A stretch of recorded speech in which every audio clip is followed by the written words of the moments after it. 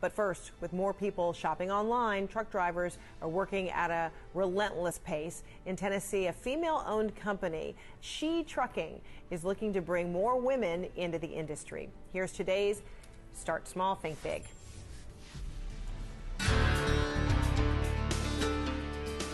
She Trucking is the biggest organization for women in the trucking industry. We offer education, mentorship, community, and apparel. While traveling on the road, I was in search of a t-shirt that stated I was a woman who drove the truck. I couldn't find any, so I started my own clothing line. I met so many women on the road. We grew organically into this massive community of about 15,000 women.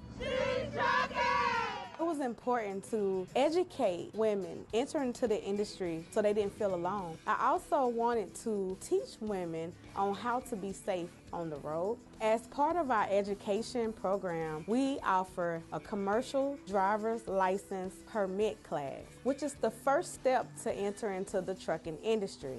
I offer my students a hands-on experience. One of the most important concerns for the women in our community is maternity pay, safe places to park, and benefits. A lot of women are forced to make the choice, have a baby or be out of work. That needs to change. My goal is to start a minority woman-owned trucking school to give people the encouragement to enter into the industry.